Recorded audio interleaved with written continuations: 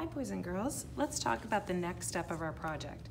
Once you get all of the pieces put down, you might be noticing that some areas have been left white or have been left plain. If you did that, you can now take some time and you can start coloring and adding some designs just like Bisa Butler.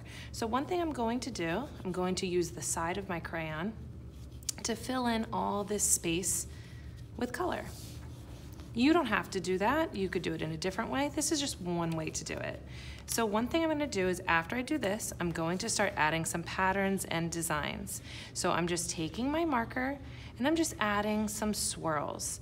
So for me, the reason why I'm doing this is it kind of makes it look like wind, but you could come up with any other way that you'd like to do it. Maybe you wanna make wavy lines, maybe you wanna do doodly lines, but this is one way to fill up those white spaces. So as you work, I want you to take note where you've left it plain.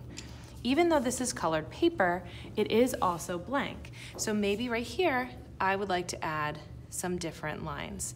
So even though you might be saying, I'm done, I've filled up all of my shapes with paper, go back, take a look, and see where you can start to add those little details. This is what I like to call the sprinkles on top of the cupcake, or that whipped cream and that cherry on top of your sundae. This gives it that perfect finishing touch. So start adding those details and start really making it pop just like Bisa Butler. And remember, as always, enjoy and stay creative.